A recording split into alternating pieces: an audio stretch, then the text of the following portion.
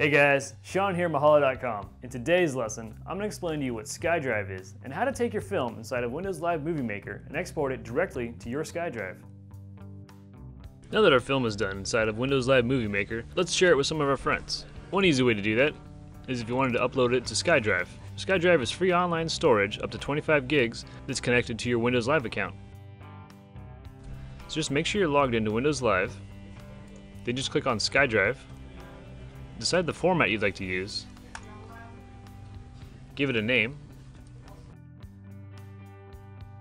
then just hit publish. This can come in really handy if you'd like to edit your video later at a different location. You can just upload it to Skydrive, and then when you arrive at the next location, you can download it from Skydrive, then edit it once you have it downloaded. And there you go, our video has been uploaded to Skydrive. I can simply click on Watch Online if I wanted to watch it right now. And there it is, just right on my Skydrive. So I can easily view this from another location as well. There you go, it's that simple and easy to export your movies directly to Skydrive if you wanted to edit them on another location or just share with a friend. Now if you'd like to stay connected to this learning course, make sure to subscribe, feel free to rate and comment below, and also check the link at the end of this video for the next lesson in this course. And thanks for watching.